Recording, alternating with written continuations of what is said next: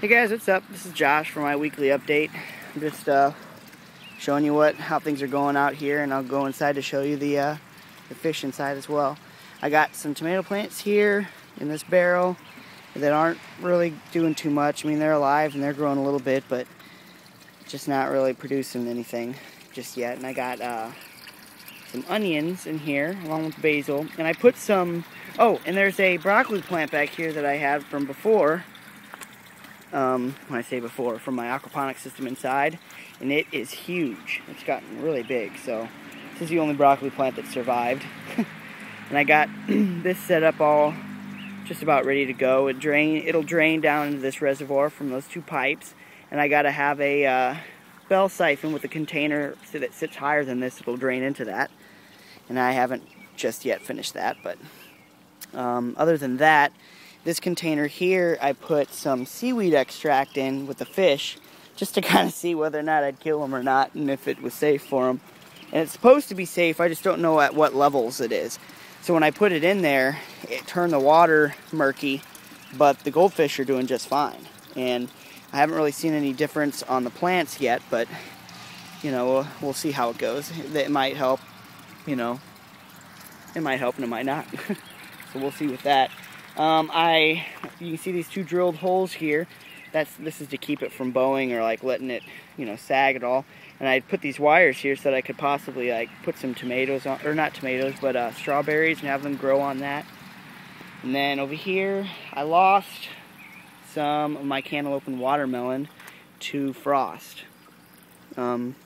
which kind of sucks, but you know, what can you do? So I planted some more watermelon and cantaloupe over there in the center here and on the sides, and then there's still some that are kind of holding on, but I don't know how long they'll stay alive for.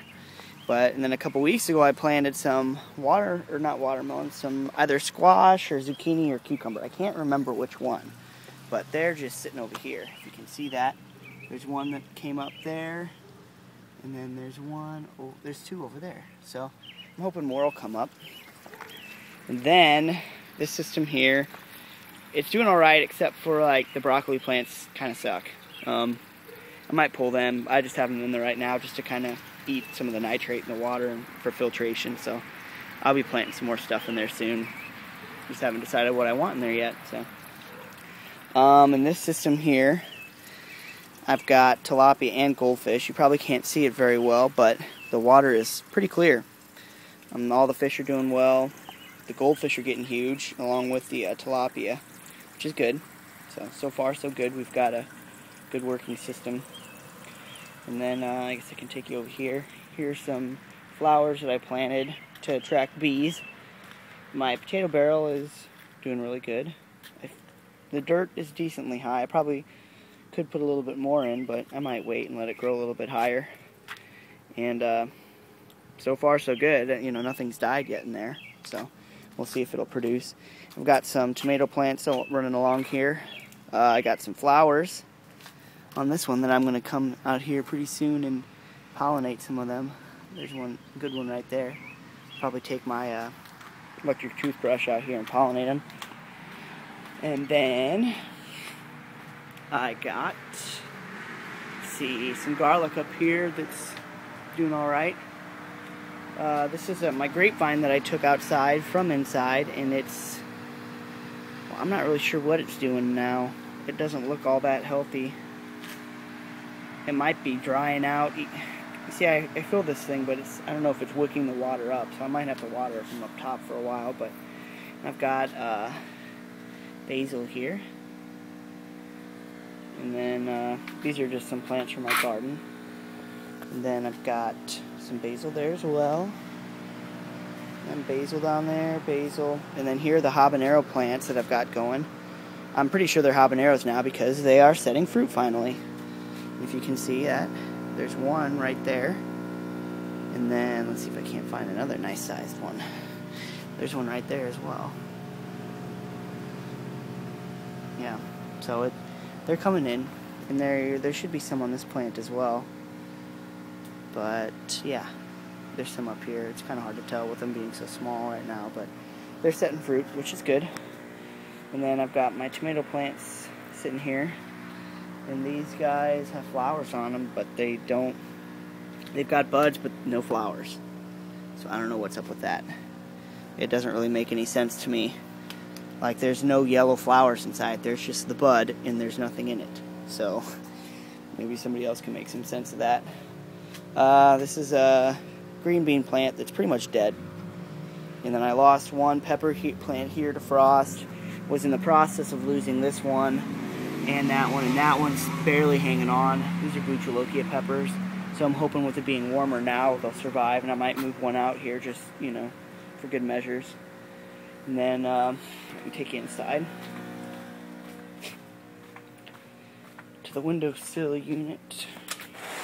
I planted some more watermelon and squash in here, just so that I can kind of hopefully get more. I'm really wanting to do watermelon and cantaloupe, because they're really tasty. So I've got this microtom here setting one fruit on it so far, one tomato. And there's a Bucholokia pepper there that I'm going to move outside here in a second, along with another microtom, another tomato plant there. And then this basil plant here is going to seed. So I might be able to use that for seeds later on.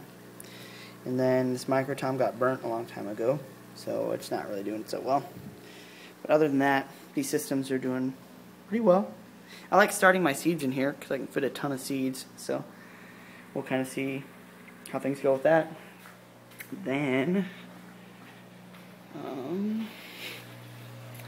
here are where the fish are. And my plants. So this grow table is doing super well. These are carrots. I really have no idea when carrots are done, so I guess we'll see. This is Bucholokia pepper that is like, this was the same age as those other ones that you saw out there in those systems, but this one's doing super well. Along with this one over there, that's Bucholokia pepper. Same age as those other peppers. I think it's because it's super humid in here from these fish tanks. And it's just, they're really doing well. So I got these tanks up and running with some filters on them. I'm going to put biological filters, you know, aquaponics system. I'm going to make a shelf and put that up there with some fluorescent lights. And then I got 6 in this system here. I should probably put 3 more in here. I just didn't want to shock it too early. And I've got 6 of them in here. One of them's about the size of my hand.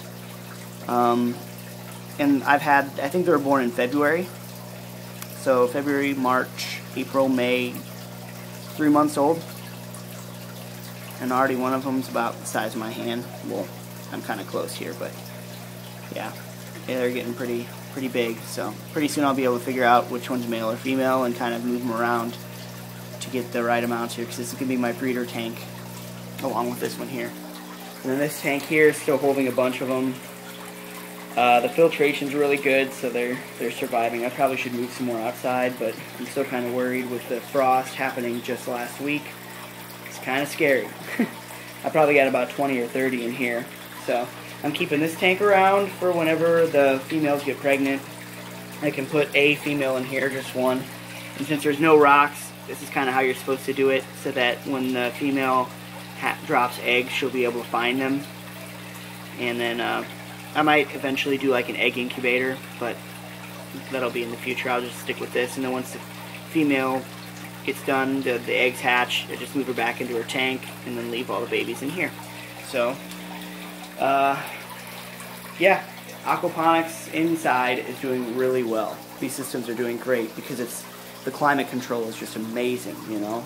So other than that, you know, I got one more thing to show you, my microtoms that I have in here. Sorry for my terrible camera work. I'm using my iPhone and it's tiny. So yeah, I had a hornworm, or some kind of, it wasn't a worm, it was like a caterpillar that was on this tomato plant here, and he's eating the leaves. So I'm assuming it was a hornworm in training or something. And I took him off, peeled him off, and then threw him in the fish tank, and the fish ate him like within 2 seconds, which is great. So if more of them hatch, oh darn, just more fish food. So these guys are doing pretty great, except for after that hornworm attack, this plant started getting droopy. So maybe you guys might have some solution for it. But I gotta go, running out of time. So I'll see you next week. Later.